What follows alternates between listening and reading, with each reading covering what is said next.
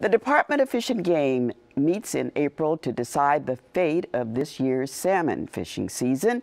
It's expected that certain types of salmon will return in higher numbers, but the coho salmon population has sharply declined. From KQED's Quest series, here's a story about efforts to protect the coho in Northern California and the important role salmon plays in the native ecosystem.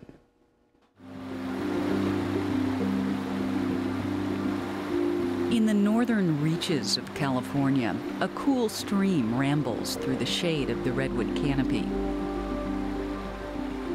Within the cool water lives the past, present, and future of the native forest.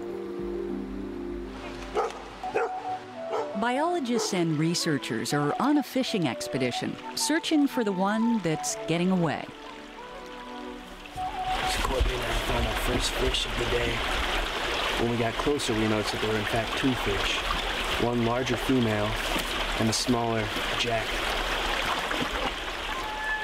Following the instincts of their ancestors, coho salmon are returning from the ocean to the very streams where they were born.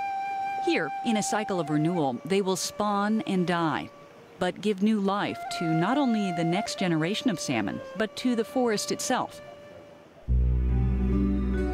The temperate rainforests of the Pacific coast are home to some of the largest trees in the world. The scientific question is, how can these massive redwoods grow in soil that is considered nutrient poor and nitrogen deficient? One of the reasons why redwoods grow as big as they grow, it's because they get first-class fish fertilizer. The salmon and sort of their habitats have evolved together.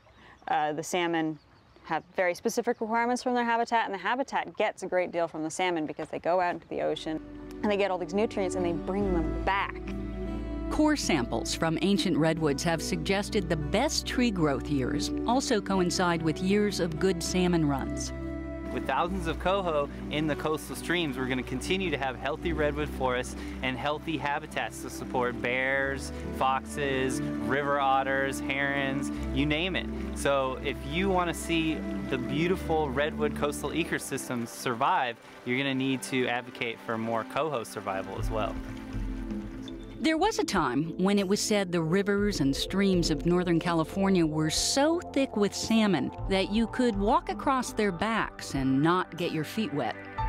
Historically, the most abundant species in the state has been the Chinook, or king salmon. But in the last 10 years, the thriving Chinook fishery has crashed. This drop prompted the federal government to completely cancel the salmon fishing seasons in California for 2008 and 2009. Today, all the salmon species found in the state are at risk, but the coho, already low in numbers and off limits to all fishing, is in the most peril and may be facing extinction. Coho salmon in California are listed as critically endangered. We need to do everything we possibly can to allow the diminished fish populations we have to survive. The importance of protecting these fish is really protecting the environment that we all depend on. The causes of salmon decline are many. Dams, overfishing, logging, and water diversion are much to blame. But natural conditions like drought and temperature fluctuations in the ocean, which have reduced nutrients for salmon, also have played a role. Salmon are anadromous. That means they're born in fresh water, migrate to the ocean where they grow to adulthood, then return to the rivers to lay their eggs. As a result, they're vulnerable, both in the watershed and in the ocean.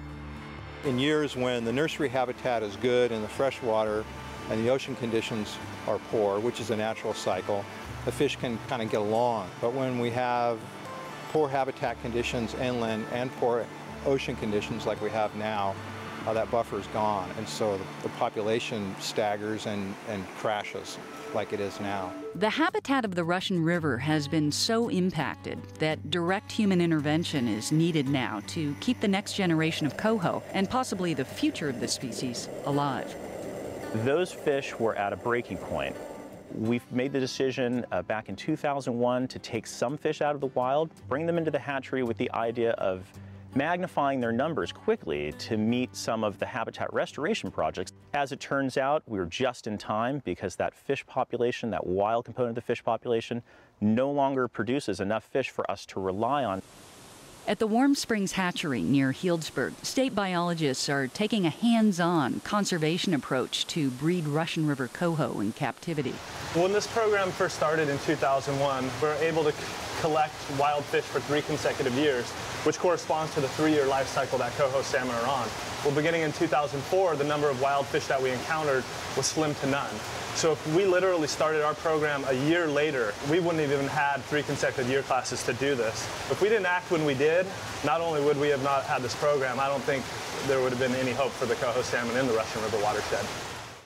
Think of this brood stock as a sort of genetic lifeboat for the species, with the goal that coho raised here will someday be able to live and breed on their own in the wild. Is that unlike production-style facilities where there's sort of no end in sight in the making of these fish, we would love to back away at some point from all of this manipulation of this fish population and allow them to spawn, reproduce, return to the streams naturally on their own. But this is not the way salmon normally start their life. Right. Let's take a look at so basically our spawning protocol here is different than typical hatcheries. We spawn all of our fish according to a breeding matrix. So that lets us know which males are the best appropriate spawning partners for each female. So that allows us to maximize their genetic variation and avoid any sort of inbreeding effects. So this is one female's eggs and thus offspring spawn with 4 different males, and we keep them separate through the swim-up phase so we can see the success of not only the female, but each male that she spawned with. And we can really track the success of each fish in our program to the next generation. 38.3. When the fish are about a year old, they're implanted with a tiny tracking device before being released into the wild. But hatcheries alone can't save the salmon. Water diversions must be reduced, logging and development moved away from stream edges, and obsolete dams modified to allow salmon to pass. Only then will the natural setting be right for the coho to return and achieve true long-term sustainability.